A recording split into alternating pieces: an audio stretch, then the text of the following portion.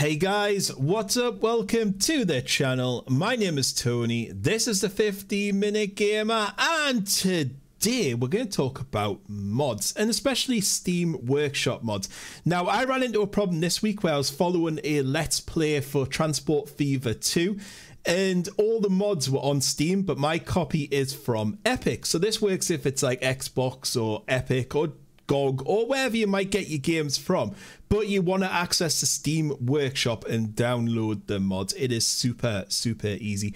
Before we start though, don't forget to hit that subscribe button, tap the notification bell, smash that like button of course to get up the algorithm, and comment below to let me know what you think. Right, so as I said, I was looking at Transport Fever 2. I was trying to find the mods, couldn't find them anywhere. The only place was on the Steam Workshop. So I'm just going to pick a random mod.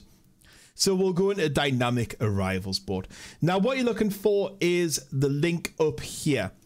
If you're doing this from Steam itself, so once you're logged into Steam, just bring up the mod you want, right click anywhere on the page and go copy page URL. That's all you need to do and it'll copy that URL.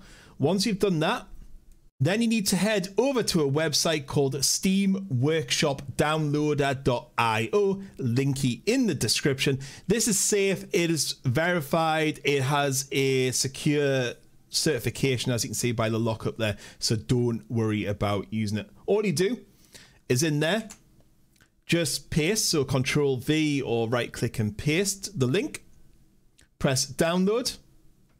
It'll download the file into your download folder, and there you go. You now have that Steam Workshop mod. There you go. You can see it's popped up there. And then all you do is put that into your game, so the mod file or whatever that game uses. In Transport Fever, it is the mod file. So I hope you found that useful. That was something I didn't know and only just found out about this week. So yeah, guys, I'll catch you on the next one. Goodbye.